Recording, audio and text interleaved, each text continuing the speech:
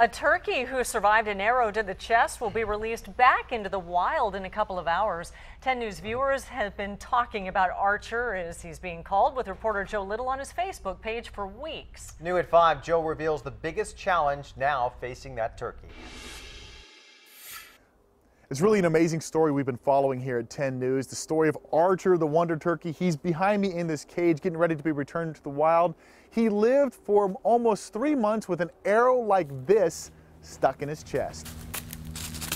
Archer is anxious, pacing back and forth in this cage owned by Emergency Animal Rescue in Ramona. That's an absolute good sign. It means he's ready to go back with his flock. That's what he'll do Thursday night, a reunion with the other wild turkeys in the San Diego Country Estates outside Ramona. A happy ending to a story that could have ended very poorly for Archer. He was right over here. 10 News viewers called us about the turkey with the arrow through his chest. It took Fish and Game officials more than 2 months to capture him. In the meantime, he cruised around as if there wasn't a 3-foot arrow through his chest. Check out these x-rays from the Acacia Animal Health Center. They removed the arrow for free and cared for Archer until he was released to the Emergency Animal Rescue.